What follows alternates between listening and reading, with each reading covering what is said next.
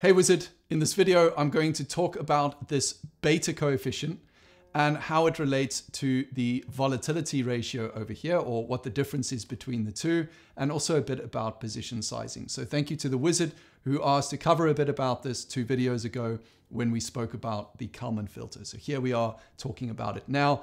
And I'm going to do this just at a very high level in terms of how I understand it, but feel free for those of you who have more experience using the beta coefficient to jump in. So this will just be done the way and the level I understand it in very, very simple terms. So let's first start with looking over at the overall stock market. So here I'm going to take the S&P 500 and I'm going to compare it to Tesla. Right, let's go and pull that data, and you can see indeed here we have the S&P 500, and then here in this pink line we have the cumulative returns of Tesla. And so when you compare these two things together, immediately you will notice that Tesla is far more volatile, right? So Tesla here is going up and down, it's going crazy, whereas here the S&P 500 is sort of just chugging along nicely. And we can see that here with this volatility ratio, first of all, that Tesla is indeed more volatile. So the way this is calculated is it looks at the historical volatility of Tesla and divides it by the historical volatility of the S&P.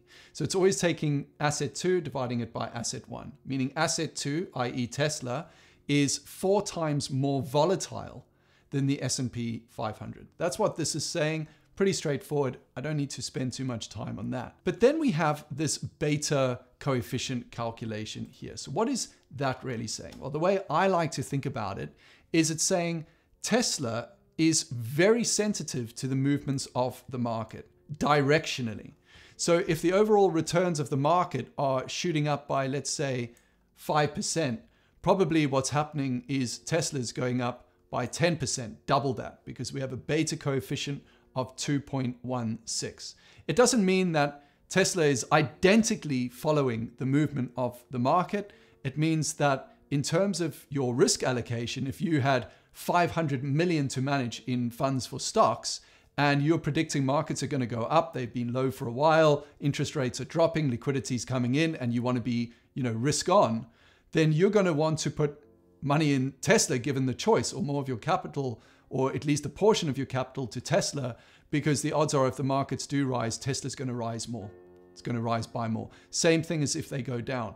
If this was a negative beta coefficient, so if the markets were going to go up like this or did go up like this, then Tesla would go down far sharper. That's what a negative beta coefficient would really look like. So that's quite interesting in itself, because what that tells us is Tesla, which is moving a lot in terms of it's very sensitive to the market movements, is very, very high risk as well, but the returns are also high. So high beta coefficient can mean that your returns are potentially much higher, but so is your risk.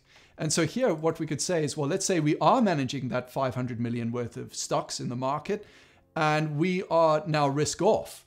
Well, we might want something more like Procter & Gamble. So if we look at Procter & Gamble over here, we'll see that that's 0.37, meaning that there is barely, but there is, some sensitivity to the overall market movement here from Procter & Gamble.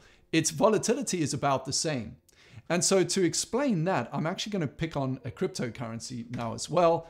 And I'm going to try to stick with something quite aligned to the analogy with the stock market, or the example with the stock market. So let's stick with Binance US. And here I'm going to pick Ethereum, and I'm going to compare Ethereum to Chainlink. So if we now look at Ethereum versus Chainlink, we'll see we actually have a beta coefficient of 1. So this is like a 1 for 1. It's like Chainlink moves like Ethereum. That's how I look at this. It's like if Ethereum's returns are going up 5%, overall Chainlink's return should also go up 5% or down or whatever, but it's sensitive with a positive number. If Ethereum's going up, if this was negative, that would mean that Chainlink would typically be going down in terms of its returns. So that's how I'm looking at that. The volatility ratio is 1.55. So how can that make sense? Well, the reason is if Chainlink's volatility spikes, if it incurs some sharp spikes up or down, and up and down, I should say, that basically averages out to be overall the same cumulative returns. That's really how I look at that, understand it, interpret it, and read it. But if I go back and look at 550 days worth of data, we can see that's largely, you can actually see by the movement here, that's largely accurate. Chainlink has these tendencies to spike. I mean, we can see here in recent months, we've seen a huge spike going on. So if we actually just zoom into that, you can see it's sort of just trading normally, and then all of a sudden, boom, we get that spike over there. So if I go back to the original example I was looking at, the first thing you'll notice here is the spread. So the spread is right up here now. It's at this, it's starting to get quite toppy.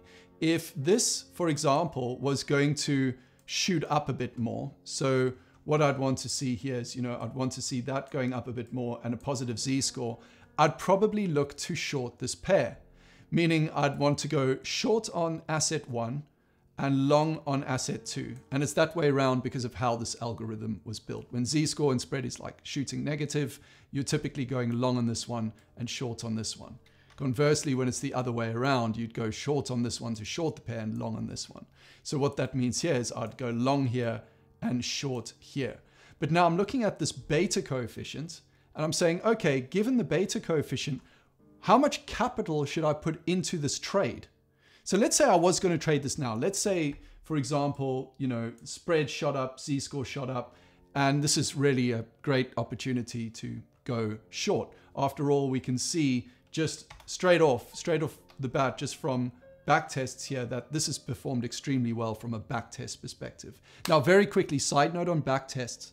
For those of you who are newer to trading, back testing is, as Marcos Lopez de Prado says, not a research strategy.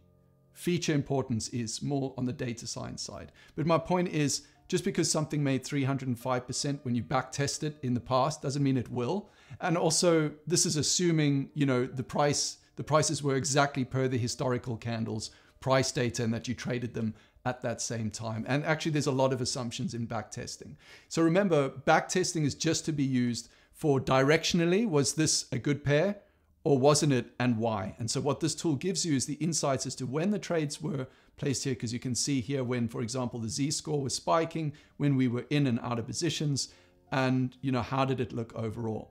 But now if I am looking, just to bring up our example here again, if I am looking to go short here and long here, and I want to know how much capital should I deploy, I could consider using something like the beta coefficient. The first thing I could say is, well, typically this asset should move, in line with how this one has. So if this one starts going up, but this one doesn't, I'm like, well, typically it does based on the beta coefficient, not massively, but there is some positive beta coefficient here. So this would be a great time to look at going long on here and short on here. So that could be one. The other part is position sizing. So I could look down here and say, okay, what if I took, let's assume I have $100 to trade, right? So what this assumes is you're putting $50 in IMX and $50 in SKL. That's what this down here is assuming you're doing. So if I'm doing that, and the reason it's saying here, if I drag this up, it's actually going to represent how much I'm putting in IMX, because that's the ticker I'm assuming is being traded as the primary, ticker 1. So if I swap that round, it'll actually have the opposite effect. You'll see over there. So there we go. So what I want to do is say, all right, how much do I want to allocate to IMX? So out of my 50, do I want to give 60 to IMX? Do I want to give 40? Well, actually, because this is slightly less than 1, I might decide to allocate more to SKL. And when I do that, you'll notice here my net return goes up, my Sharpe ratio goes up as well. But I take this with, again, a pinch of salt, because most of those returns happened here from this snapshot. So let's just cut that off and see down here. Okay, so we can see we've got now, what is that? That's some ridiculous return number. It's like 500% return. So still, it made a lot more. Now, this doesn't mean go and allocate 75% of your money to SKL, because it's also 33% more volatile. It's 1.33 times more volatile than this one. However, at least I have these numbers to weigh up to consider, okay, based on why I'm entering the trade. So maybe I'm entering it as, it didn't move by the 0.65 that it could have done over a period of time. I want to see if I can arb that. that's one reason why you might do it. Another reason here might be just overall to see directionally how much or where would I want to sway my money towards, because you can have a look at the peaks and troughs and whether your Sharpe goes up or down. I would say the most important number here to look at is actually your Sharpe ratio, because that's saying for every dollar of risk I'm taking, how much return am I taking? And actually we see that even though it's a more volatile asset, as I favor the returns more of SKL, I'm getting a better Sharpe ratio. And that won't always be the case. This is not a hard rule. That's why this tool is developed. And for those of you who are nerds like me, the reason why this backtest runs so fast, and it is running in real time, is because of Rust. That's part of why we changed the tech stack. So again, I'll talk more on that on Code Raiders, but I love playing around with this. Just be careful though, because this is not a correct calculation. It's not correct in the sense that the only way it's doing this is it's saying, okay, if the returns, for example, on the historical data were 50%, or no, let me not use 50%. Let's say the returns were 1.2% on a given day. If I'm allocating now, half of the capital that I would have done to that particular asset, like I am now, then assume the returns were actually, instead of 1% or whatever I said, they're now 0.5%. So that's really what's going on over there. It's just a way to gauge how much value would I have captured given that I would have put more capital in another asset or not.